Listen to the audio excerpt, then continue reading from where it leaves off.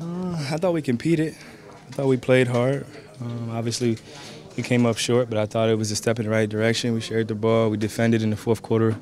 Obviously, Lopez hit two big threes, but thought the biggest thing we got to tighten up is our rebounding. That's been our kryptonite these last few games and throughout the season. So it's hard enough to get stops in this league, but when you give them second chance opportunities, it makes it that much more difficult to win. What do you do to tighten that up? I mean, you guys are dealing with maybe the lack of size that you can't really fix. Yeah.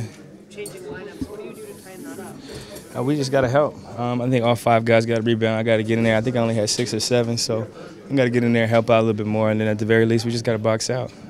It's more about effort and 1-2. Obviously, Milwaukee shoots a lot of threes, so it's a lot of long misses. So oftentimes we run into the paint, but the ball's kind of bouncing over our head, so we just got to be cognizant of that. How big was Scal tonight? He was great. He was aggressive. I think he had 22 and 12. He rebounded. He blocked shots. He showed what we all know he can do. We've seen it in practice. We've seen the skill. It's just more about mentally locking in and understanding what he's capable of. Carmelo looked more comfortable tonight, I'd say? Yeah, definitely. He got a shoot around in today, so that helped walk through a few plays. We were able to run a little bit more than we did last game, and he's getting his sea legs after that year off, getting used to movement, getting used to how the game is flowing, and we've played the 3 fastest paced teams in the NBA, so he's not having a lot of time to kind of relax.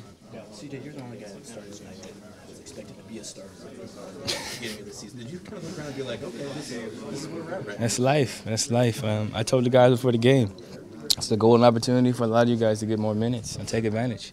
I remember when I was in that position, it sucks when people get hurt, but when you don't play, you relish the opportunity to get out there and get extended minutes. And I thought Gary looked great.